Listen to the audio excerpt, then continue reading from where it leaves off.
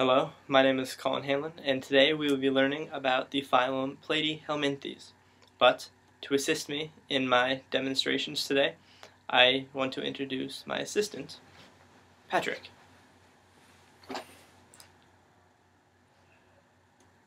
Patrick will be helping me with some of the examples, and he will do a little explanation as well. First off, Platyhelminthes are also known as flatworms, and there are over 25,000 known species of them. They range in size from almost microscopic to over 20 meters long, and the longest ever recorded flatworm was a tapeworm that was over 90 feet.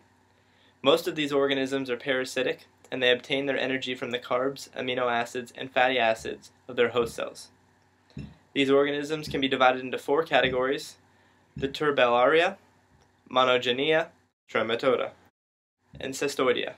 These organisms do not have a fluid-filled internal body cavity, but instead have a relative solid body mass. Flatworms are the simplest animals that are bilaterally symmetrical and tripoblastic. Tripoblastic means the organisms are composed of three fundamental cell layers. Bilateral means the organisms are capable of division into symmetrical halves with identical parts on each side. The lack of a cavity constrains flatworms to be flat. The cavity is without specialized circulatory or respiratory organs, which restricts them to flattened shapes that allow oxygen and nutrients to pass through the flat bodies by diffusion. The organism's cells are made up of three layers: an ectoderm, an outer covering, an a endoderm, lining of the digestive system, and a mesoderm. Mesoderm allow tissues to organize into organs and even connect into organ systems, so flatworms are much more complex. The organisms also have a nervous system and a ganglia that acts as a tiny brain. However, one structure that flatworms lack is an anus. The same opening both takes in food and expels waste. Flatworms contain several advancements in body structure over the simple radial phyla that came before them. They have structured sensory organs, and a few even have light-sensing organs. And they also have nervous tissues at one end of their body, which gives them a distinct head and tail. Very little is known of their evolutionary history because they have very soft bodies, which do not preserve well as fossils. Scientists originally believed that the first turbellarians evolved around 550 million years ago. These organisms are native to sea and freshwater. Flatworms breathe through their whole body surface, and this makes them vulnerable to fluid loss, so the organisms prefer to live in environments where dehydration is unlikely.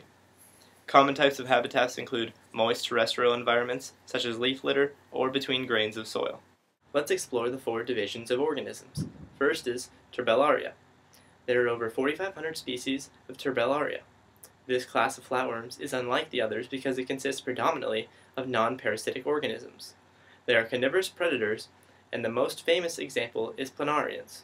Recently, the genome of planarians was sequenced, and it was estimated to contain over 20,000 genes.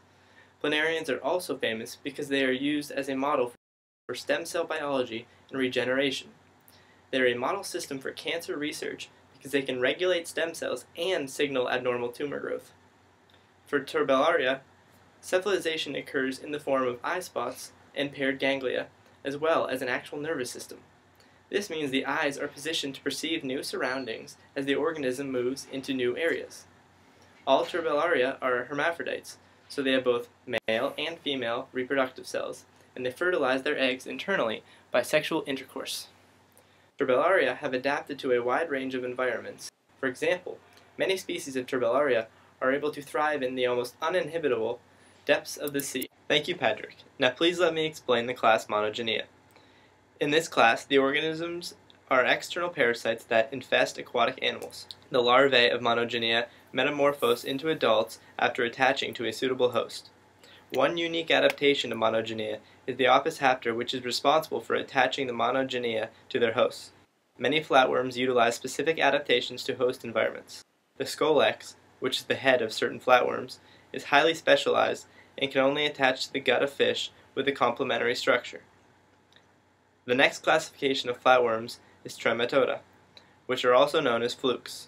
There are over 11,000 species, and they are all parasitic. Examples of this classification include the many species of blood flukes and liver flukes. The Trematoda are distinguished by their very complex life cycles. The mature stages live as parasites in the digestive systems of fish and land vertebrates, and the intermediate stages infest secondary hosts. Please let me do the next one.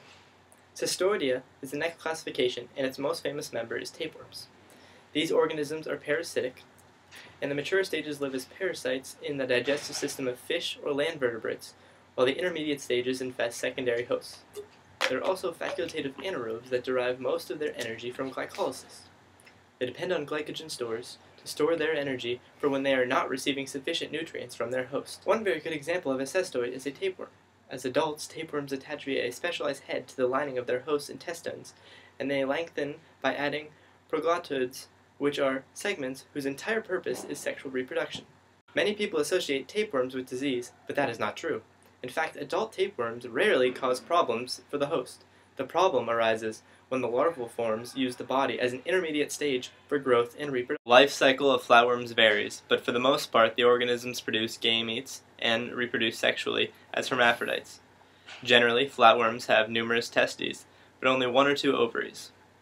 Schistosoma is an example of a flatworm with a unique life cycle because it involves multiple symbiosis. First, the male and the female blood flukes sexually reproduce. This sexual reproduction occurs inside a vertebrate such as a human. Then, larvae emerge as parasites on a secondary host like a snail. Afterwards, the flukes reproduce sexually within the snails. The larvae then emerge to infect yet another vertebrate host as adults. Talking about schistosoma is a good transition to talking about flatworms and disease. Schistosomiasis is caused by one genus of trematodes, and it is the second most devastating of all human diseases caused by parasites, behind only malaria. People that work in or around fresh water contaminated with human feces are at risk for contracting schistosoma. Another example of flatworm disease is neurocystic urcosis, which arises from the larvae of pork tapeworm. It is the major cause of acquired epilepsy worldwide. The threat of flatworm parasites to humans in developed countries is rising because of organic farming. Scientists have been able to use flatworms for biological pest control. In the Philippines, Indonesia, Hawaii, New Guinea, and Guam, 2 planarian species have been used successfully to control population of the imported giant African snail, which was displacing the native snails. However, scientists are now worried that these planarians may themselves become a serious threat to the native snails. Also, in northwest Europe, there are concerns about the spread of a New Zealand planarian which preys on earthworms. This has a major effect on the country's agriculture because it is taking a toll on the natural food chain, and it is also causing scientists to spend a lot of money on finding a solution for the pests. Other tapeworms have a considerable economic impact on countries because they often affect sheep and fish farms. The flatworms are known to use sheep and fish as hosts, and they can cause widespread disease throughout the farms. Thank you very much for listening. Hopefully you learned a little bit about flatworms today. Before we ask if there are any questions, let me tell you our interesting fact. Some of the larger aquatic species mate by penis fencing, which is a duel in which each species tries to impregnate the other, and the loser adopts the female role of developing the eggs.